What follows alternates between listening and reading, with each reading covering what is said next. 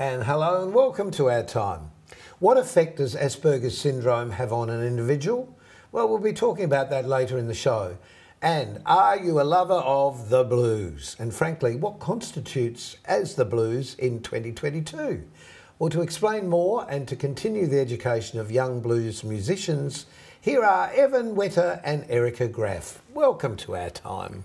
Thank you, Malcolm. It's great. I love what you do because you play organ. Correct. What type of organ is it? It's a Hammond organ. I know. Yeah. And it reverberates and it feels like it's alive, a moving thing. I often think it's like the TARDIS or it's like one of the exterminate coming towards you as you're playing it. Yeah, absolutely. Yeah, and it's it's the right technology, right? It's the 1960s, and how fantastic to be able to still be touring around the country and playing one of these beautiful organs. Yes. And what do you play?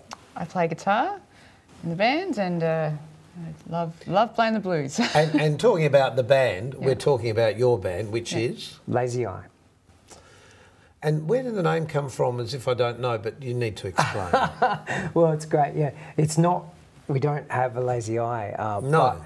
There was actually a record store in Rundle Street.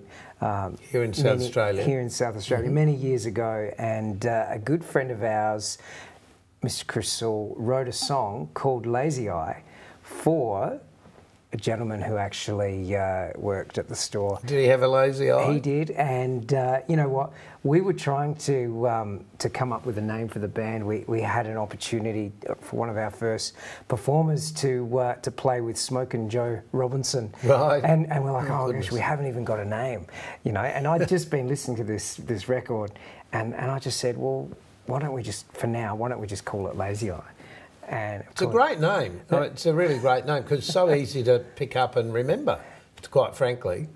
But it's sort of got a bluesy feel about it for some reason. It has, and it's always interesting when you're speaking to someone and say, oh, hi, it's Evan from Lazy Eye. And they're like, who? From where? Is that a glasses shop?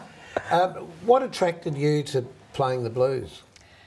It was just a feeling. I've been listening to it since I was a kid, and yeah, it was just something about the feeling. I don't know, the soul. It just captured me. It is because everybody sort of really. You watch an audience and they're all doing this, or they're doing something with their hand, you know, to the rhythm that's happening. It does. Or the hips. You know. Well, yes, or the hips if you're standing on the floor. Well, maybe even if you're sitting down. But it does. It definitely has something that captures the human soul in some way. But really, one of the things that's really valuable that you've done is look at the next generation of blues players. And you've come up with this idea that has worked for you for the last few years. Just explain what that is. Yeah, so the Adelaide Roots and Blues Association, who we've been associated with, have been supporting the blues music and blues musicians throughout South Australia. But one thing that they really wanted to do was do something for young people. And well, without young people coming into the music area, it ain't going to last. Exactly. And using the blues terminology, it ain't. Yeah, exactly right. You know, and back in the day, of course, there would be the University of the Blues, which was basically the clubs. Yes. You know, and young, inspiring musicians would just be hanging around these places and juke joints and all of this, and they would grow up with it, and they would be connected with the artists that had come before them. These days, things are not quite as connected. I mean, we are in a way even more connected, but you know, to be able to... It's the human experience of being together and doing exactly what we were just saying, you know, being everybody's part of that music experience for that moment. Yeah, and so we've been very fortunate to be involved in organising a Youth in Blues program for the last 5 years, and I'm not sure how many alumni we've brought through the program, but it's probably about 80. Yeah, about 80 kids have come through. Well, and you playing guitar, I mean, it's not ideally, it's not just a male's instrument, but you must inspire a lot of girls to have a look at that as you know, something to play. I don't know. I definitely I just do it because I love it, and Sure. I just hope that example just empowers people to say, if something, draws on your heartstrings, go for it. And that's just all I hope. Absolutely. Yeah. So where are the, should we call them students? Where are the students coming from? Are they coming from the music departments in high schools? And what age group are you looking at? Yeah, so they're coming from, they're basically the teenage years, right up through till about 22. So you'd say that they're coming from high schools or colleges, high schools, some from colleges, and really from all over South Australia, but mainly around the Adelaide area, of course. So the incentive really is to find the kids that have got this desire to learn more about how the blues works, how the structure of the music works. You're not teaching them to play the instrument because they've already got there.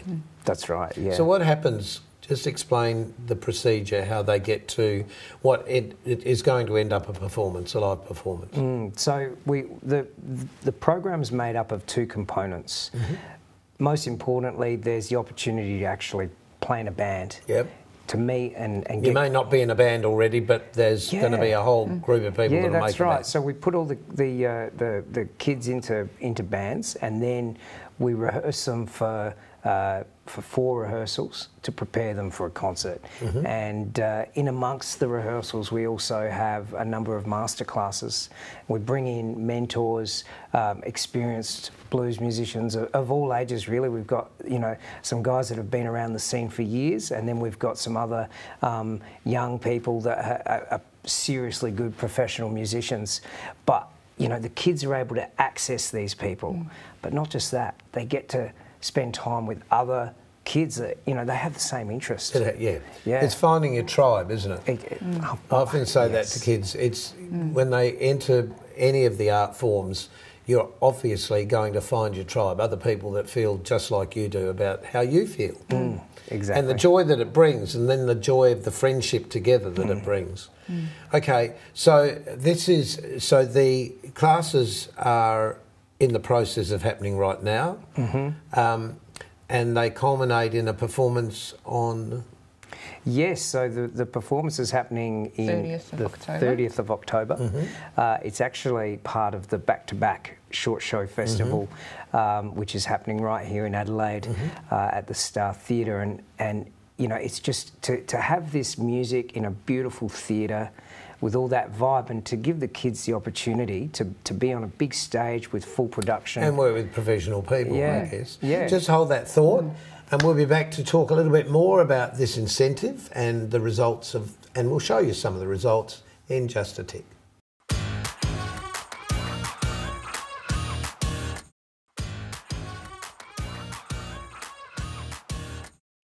And welcome back to Our Time. Our guests are Evan Whetter and Erica Graf, and we're talking about the Youth in Blues program. So we've got some clips here to show everybody. Let's have a look at the first one, because this is a band that's been put together of guys who came along to the workshops, had some coaching and some information with a girl singer. And you can see the age group of the players there, the musicians there, and the makeup of that particular band. Is it usually sort of a guitar band? Well, it's interesting. This was a band that I mentored, and it's piano, guitar, bass and drums. Guitar is probably the most popular instrument, but certainly, having a great mix. We've had horn players over the years and harmonica players. So yeah, just all of the instruments that really are involved in blues music. Right. And we've got another clip here of some girls performing. What was the story with this one? Well, this is one of our youngest groups. They're actually all about 12 years old and only just getting into high school. Some of them have been involved in the program since the beginning, and it's the first time they've played in a band. So they've come along. They've never played in a band. They're extremely brave. They're giving something a crack, and they don't necessarily know really what blues is. They might know a little bit. I've heard a little bit here and there, but they they get a real education on what it's about, and they discover something new. And I always find them becoming very excited about this type of music and realising, hey, I can do this. And I recognise this sound because, you know, a lot of blues music, you know, has led its way into rock music. So they start to make this connection from the music they might hear now. Like, oh, I recognise that sound. Is that how you do that? I get that, and you can hear that in so many things, particularly with guitar. Because when guys are just sort of making up the solo, or girls too for that matter, in a way, it's often blues that they're playing. Absolutely.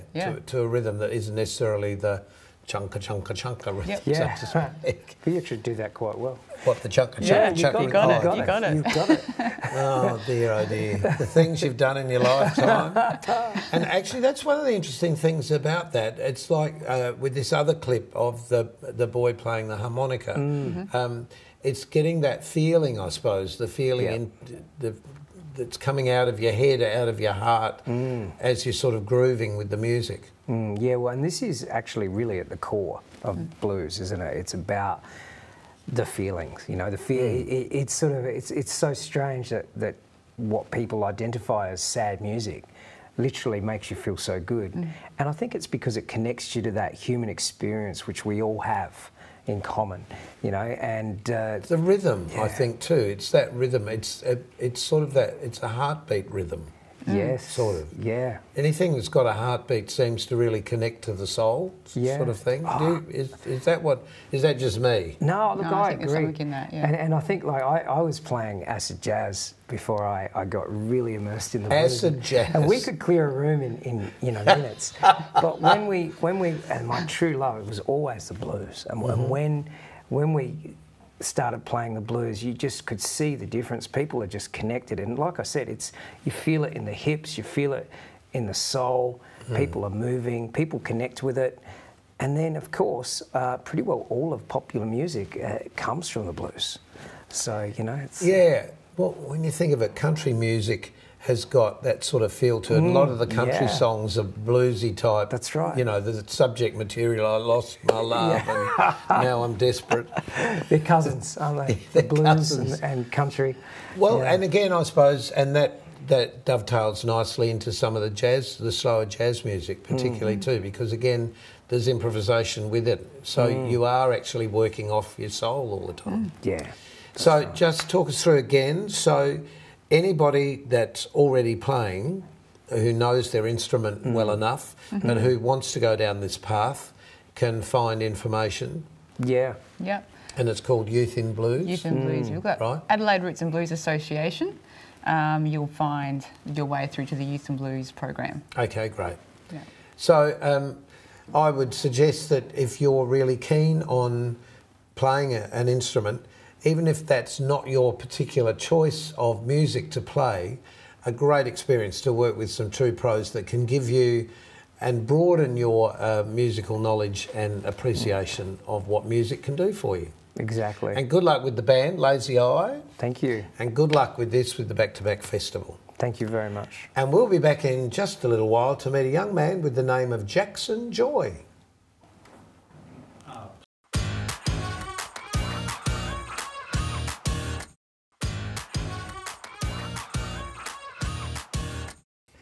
Our next guest on Our Time is Jaxon Joy. Welcome, Jaxon. It's lovely to have you on the program. Thank you for having me. But it's also good to have somebody of your age and experience on the program, but with a really interesting story. We're going to talk about a show that you've developed. But first of all, let's talk about when you found out, or when you were diagnosed with Asperger's. So, anything...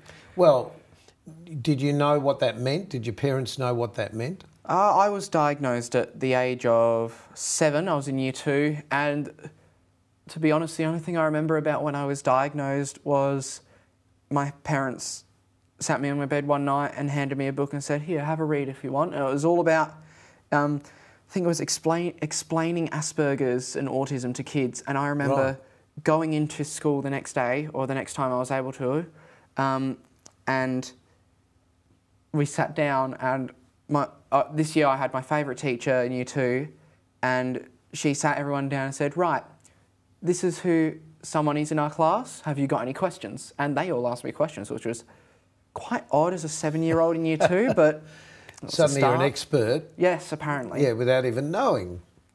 So how did this manifest itself in your life? Well...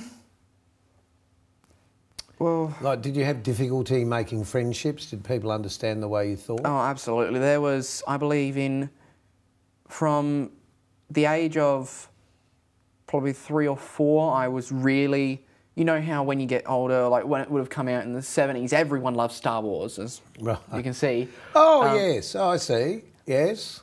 As they would have loved Star Wars and been so enveloped in it, I may have been the same with Thomas the Tank Engine. Okay. And but you're now Star Wars. Oh, now Star Wars, now absolutely. Star Wars, yes. And one of the main things that's seen within young children is lining up, and I would always have all my trains lined up. I wouldn't be playing with them on a wooden railway. I'd have them lined up in order, and I'd name each one of them. Right. So it's more or less a pedantic way of looking at things in life? Is that how you could describe it? I wouldn't say pedantic. It's a more... another P word I would use is peculiar. It's perhaps something as simple as making... A great analogy that I've heard from someone else with Asperger's is making bread. You can't just... Or making a cake. You can't just go and bake a cake. Some people can. Some people will go, oh, I'm just going to go bake a cake. I can't just bake a cake. I'm going to have to get all the ingredients out. Then I'm going to have to do the dry ingredients. Then I'm going to have to do the wet ingredients. Oh, right. So you've got to line everything up. Exactly. So, right. Okay. Yeah, that's pedantic. When you put it like that, yes. Yeah, well, no. But, you know, we don't... often we don't talk about these things. No. We say the word and people really don't understand what it actually means. But generally, did you have issues with making friends? Did people understand why you wanted to line everything up? Oh, I had... I want to say about 3 friends from reception to year 5. I had 3 friends.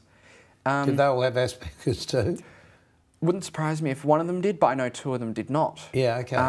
They were just nice blokes. Oh, they were just exceptionally friendly people. And I still keep in touch with them today, or one of them. well, that is actually part of making friends. I think you do have friends that you make when you're a kid, and it goes through the rest of your life. Now, but for you... music, you suddenly found a home with music and singing. Oh, absolutely. Just explain that. In 2017, an opportunity came up. Before that, I had been doing dance, and I started doing this music theatre class, and then 2017, opportunity to audition for a production of Singing in the Rain Junior came up. Mm-hmm. My cousin was going to do it, and so I went, why not? I'll give it a shot. I got in, I found in that year, and talking back with the director, I'm doing a show with her at the moment, I was really closed up, and I would go and I'd sit in the corner on my phone. Because at that age, I was just given a phone. You suddenly discovered the wonders of the world. Oh, absolutely.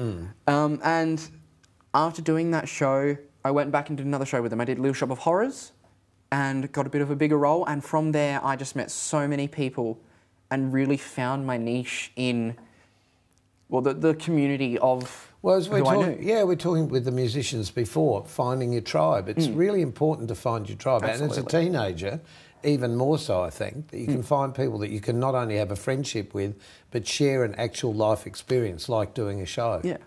So how did you become interested in the music of Stephen Sondheim? Because that's the music you're using in the show that you're doing. Yes, so... what was the first instance? I think the first instance that really drew me to Stephen Sondheim wasn't even Sondheim himself. It was James Lapine and his work on falsettos, Falsetto Land, all this little 3-part mini opera, as it really was. And I then went on and looked into the Woods and slowly explored that larger area of older theatre. And I found Stephen Sondheim, and something just clicked with me and his music. I've been doing singing lessons with the wonderful David Gauci over the last few years, and we've come across Sondheim pieces, and I found them so much easier to understand than regular pieces. Do you think Stephen Sondheim maybe has Asperger's as well? I would say it's without a doubt.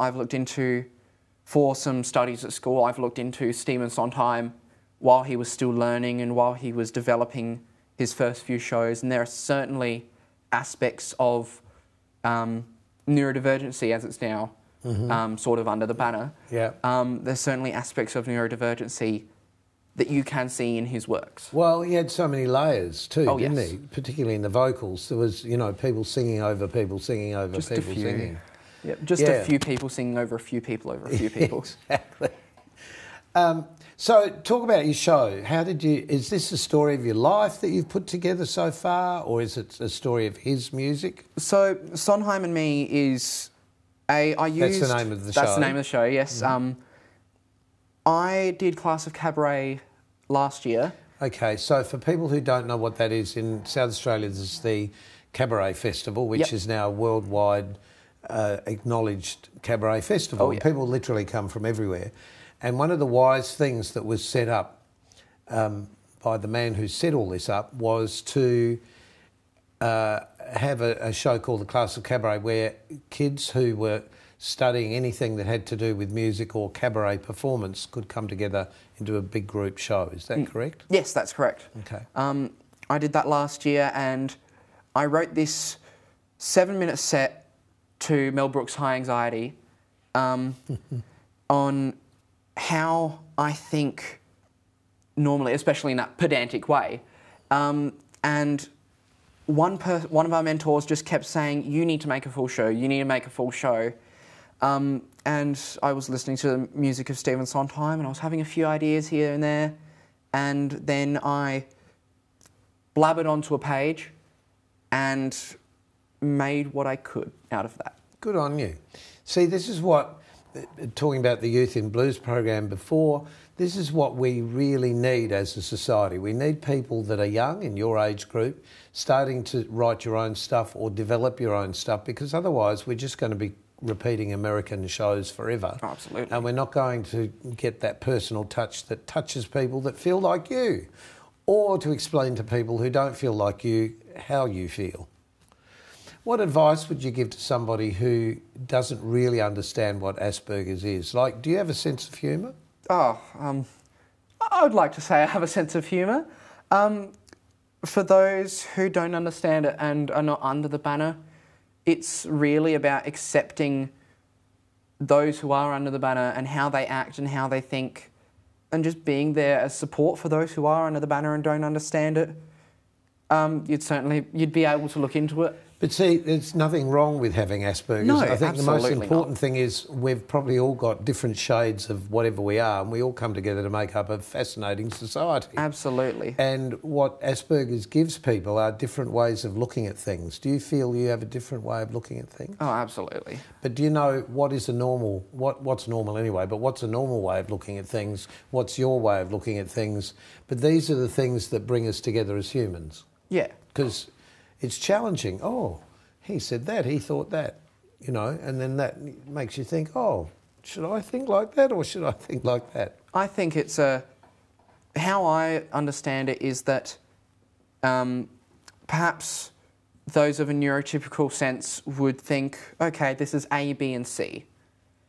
Those of a neurodivergent sense may think, this is A, this is step 1, 2 and 3 within A, this is B, this is step 1, 2, 3, 4, 5, 6 in B, and then C is going to be a combination of A and B, and we're going to have a few more steps in there. Brilliant. Oh, look, best of luck with your show. When's it on? It is on at the Back to Back Short Festival on October the 22nd and the 29th. You're doing a couple of shows? Yes. Well, good luck with that. And thanks to Evan and to Erica, and good luck for the shows that they're about to perform. So until next time on Our Time, keep yourself nice. Till then, bye.